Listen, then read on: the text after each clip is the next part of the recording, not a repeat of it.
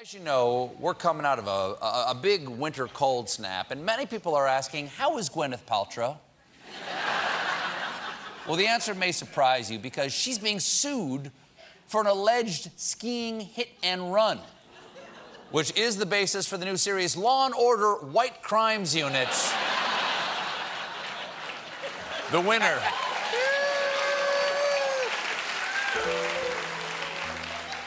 The winner of this regatta is justice. Here's the deal so far as we know it. Gwyneth has been accused in a lawsuit of breaking a man's ribs and leaving him with a concussion when she smashed into him while skiing at a Utah ski resort in 2016. The man is now seeking more than $3.1 million, or 2 items on Goop. The plaintiff is a man named Terry Sanderson, a 72-year-old retired optometrist who claims that Paltrow was skiing out of control when she hit the man from behind, knocking him down hard, knocking him out. Even if true, you have to cut Gwyneth a break here. It's extremely hard to ski straight when you're kegling a jade egg. Now, look it up. I didn't make that up. Now, it's a true story. Now,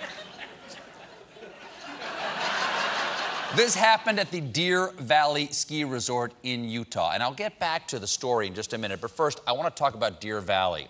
They have the best service of all the ski resorts, and they don't allow those snowboarding hoodlums on the mountain, okay? It's absolute paradise. Try the turkey chili. But here's the deal. A lot of the ski runs there are really tricky. Here's the thing. Okay, you want to come in here, you want to get on Silver Lake Express right away. That'll take you all the way up to Silver Lake Lodge. If you want to have lunch there, get there early, okay? They have like a great beach out there with lawn chairs. Get a beer around 11 a.m. and then you'll ski looser for the rest of the day. Then take Quincy all the way to the top. This is the best part of the mountain over here. Empire Lodge is the best place for lunch over here. It's got the smallest lines. And look out for Jordanelle down here, okay? It's really great. It's the only big gondola on the mountain, but it gets very icy late in the day. Anyway.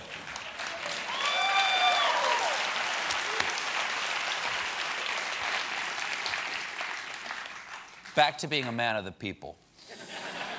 Here's the deal. Sanderson claims she hit him from behind and he was momentarily knocked out while she skied away.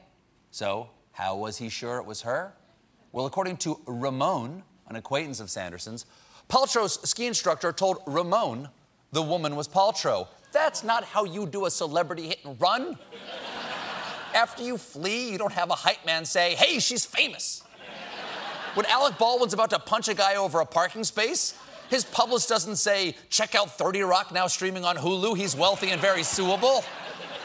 Now, I don't know whether this really happened or if this guy's just suing her because she's famous, but what I do know, and I mean this, watch out for Jordanelle, okay? It may seem like a simple blue, but it gets very icy late in the day. We'll be right back with Taraji P. Henry.